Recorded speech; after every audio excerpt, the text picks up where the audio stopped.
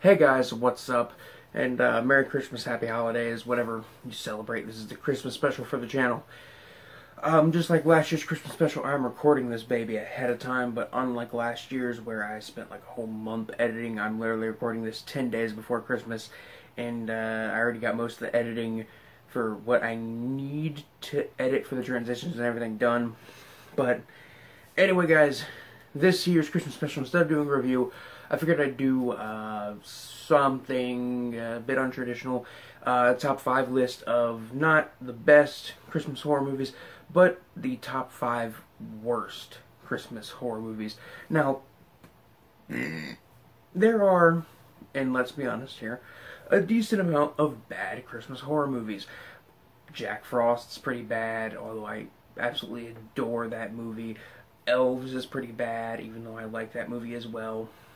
But there is actually not that many that I can honestly find that I didn't at least kinda like, or that I didn't mostly like. There weren't a lot that I could find that weren't just like, yeah, this movie's pretty watchable, or pretty entertaining, but it's still really bad, and I don't really think it's that great. But I found 5, so yeah, that's what we're counting down. Obviously, have to be Christmas themed horror films. There's no real criteria other than that. And without further ado, let's kick this baby off with number 5.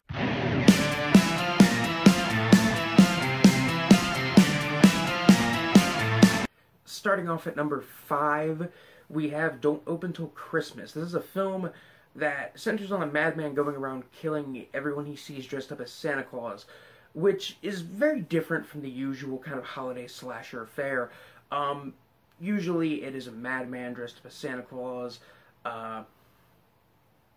and he's going around killing just everybody. That being said, this movie is very, very bad. The writing is bad, and things happen that don't make any sense in the film. It's there isn't much that goes on in the entire film, and the killings are kind of few and far from in between. With all of that out of the way, I kind of enjoy this movie. It's still absolutely just god-awful. But there's a small part of me that kind of enjoys it. It is very stupid, and it's pretty boring at times. But I think it's one I put on every few years, every 2 or 3 years, just to see if I can sit through it again. And it's more of a mystery kind of whodunit than it is a slasher film. But the mystery plot gives off a kind of interesting vibe.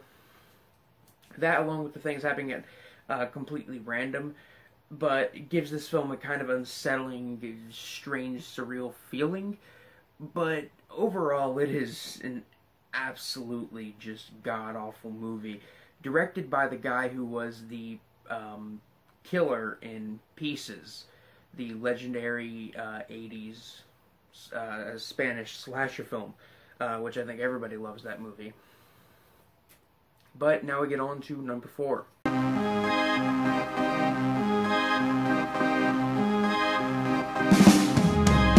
Alright, now, at number 4, we got the remake of Black Christmas. God fucking damn, do I have a lot to say about this film. First of all, the original Black Christmas, in my opinion, is a nearly perfect film. It's creepy as hell, it builds a great atmosphere, the killer is never really seen, and little is known about him, and that is kind of the beauty of him as a slasher villain. Now we kind of get to the remake, which replaced all this atmosphere, all this tension, all this kind of not knowing the killer's backstory, with a kind of complicated backstory about him being the product of, I guess, incest, and his parents hated him, and he is like as bright yellow as that yellow bastard in Sin City, which that yellow bastard was so yellow he bled yellow.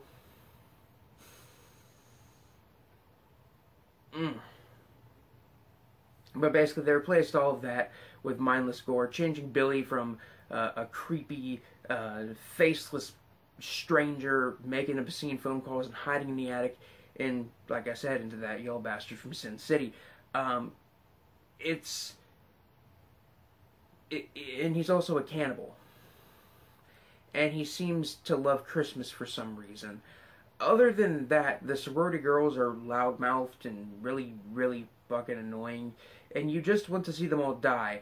Now, this is another one that I will say is absolutely just god-awful and terrible, especially when you compare it to the remake, which the remake is, not the remake, but the original, which the original is a god-tier film, in my opinion, a near-perfect movie, I would say. When you compare this to the original, it's just one of the worst fucking things you've ever seen. But if you put it on in the background while you're like, let's say, I don't know, writing the script for a video like this, and you're just putting it on and you're mainly watching it for the scenes of gore, then it's kind of worth it. But even then, some of the gore is pretty bad in this movie. That's number 4. We get on to number 3 now.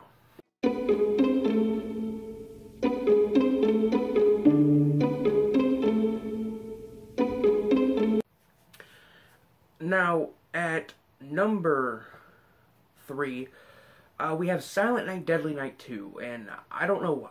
I really don't. I really wanted to like this movie. I really did want to like it in that bad movie way, the same way I enjoyed films like Elves, for example, or I enjoyed Jack Frost.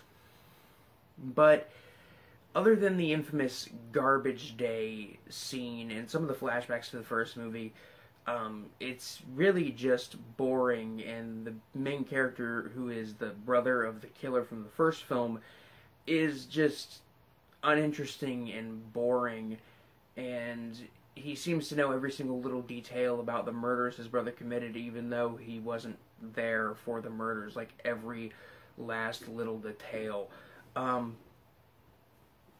It's honestly just a very, very boring movie. And other than, like I said, the infamous Garbage Day scene, the movie is bad. I've always said that, you know, a bad movie, it's okay for a movie to be bad as long as it's entertaining. But if a movie's so bad it's boring, that's worse than just a bad movie, and that's what we have here as a result.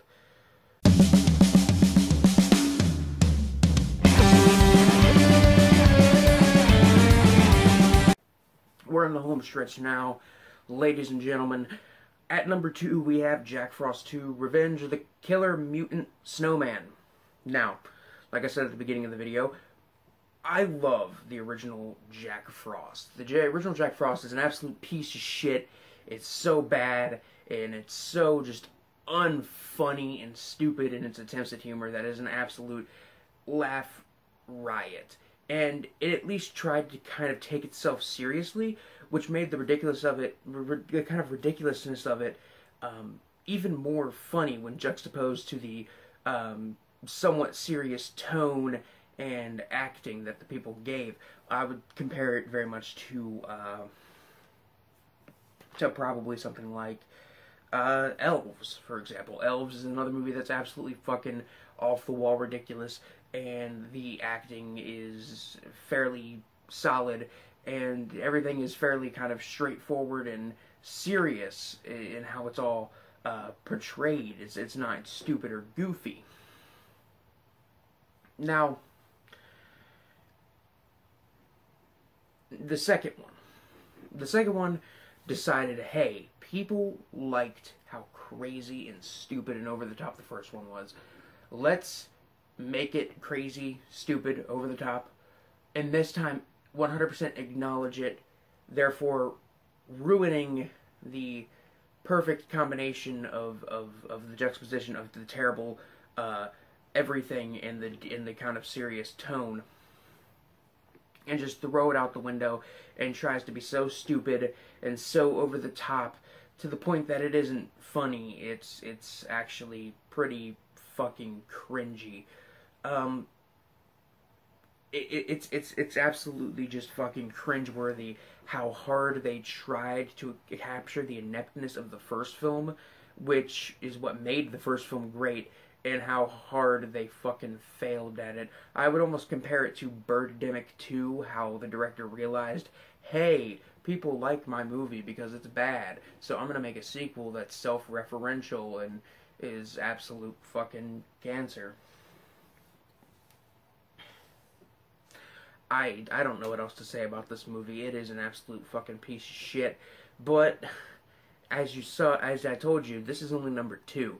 Number 1 is the crowning achievement of shit Christmas movies, and I can promise that.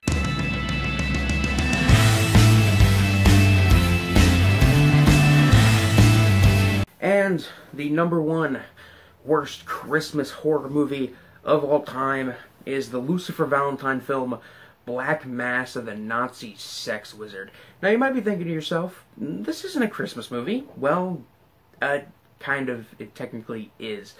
According to what I've read and some of the imagery in the film, it has to do with murders taking place on Christmas night, and it takes place before the events of the initial Vomit Gore trilogy, which is made up of Slaughtered Vomit Dolls, Regurgitated Sacrifice, and Slow Torture Puke Chamber. Now, if you want to hear my full thoughts on this film, I actually reviewed it earlier this year. I will put the link in the description below.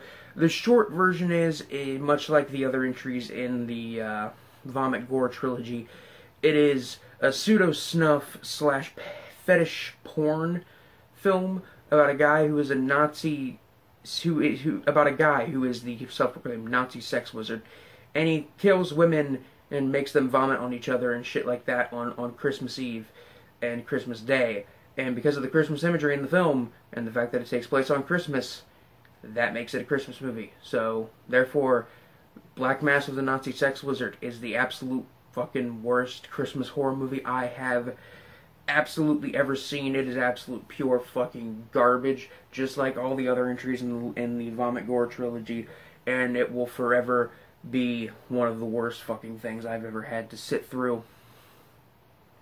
With that out of the way, that completes the top 5 worst Christmas horror movies I have ever seen. And that's basically it. Anyway, guys, you guys have a Merry Christmas, Happy Holidays, Happy whatever. You guys have a good day. This is Biscuit Boo Horror Reviews, and wishing you guys a Happy Holidays. Peace.